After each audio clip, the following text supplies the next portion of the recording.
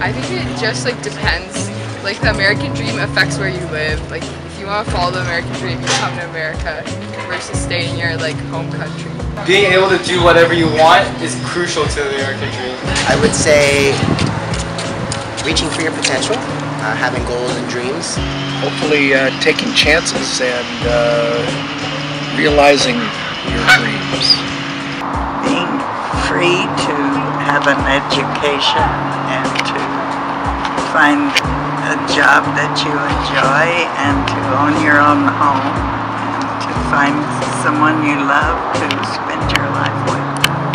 For me, American dream is if you are willing to work hard, you can pretty much achieve anything you want. I think that it is not as much of a reality as it is a dream. Certainly, I think that the idea that the concept of that possibility is a really interesting, like it's really nice that exists as a concept, but sometimes because it exists as a concept, people might blame the individual for not achieving success. With many different standards for evaluating success, success in the modern world can only be as oneself defines it. As long as one takes pleasure in being whoever they are, being comfortable in themselves, that is the only way one can achieve success.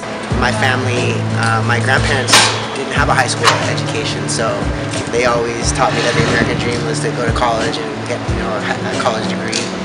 And so I always kind of felt that going back to school was pretty important. I just started a second master's degree myself, so. I grew up in poverty and ignorance in a little town in Texas where most people only had a 3rd or 4th grade education. No one owned their own homes except one big farmer.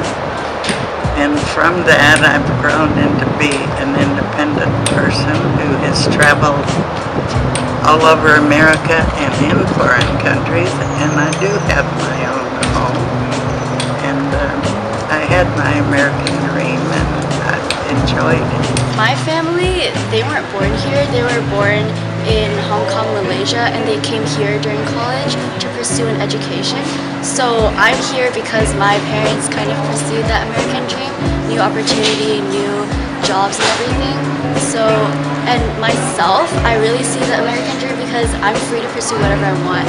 Like, I want to major in bio in college, and that's like I guess, what the American dream is, like being able to choose what you want to do. No, I think America, besides what America stands for, you work hard, you can achieve anything. The whole society, the Constitution really supports that. Besides that, the freedom that the Constitution guarantees and that America really supports.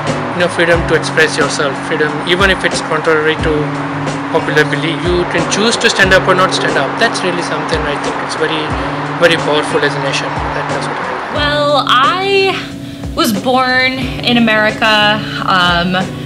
I have parents who were born in America.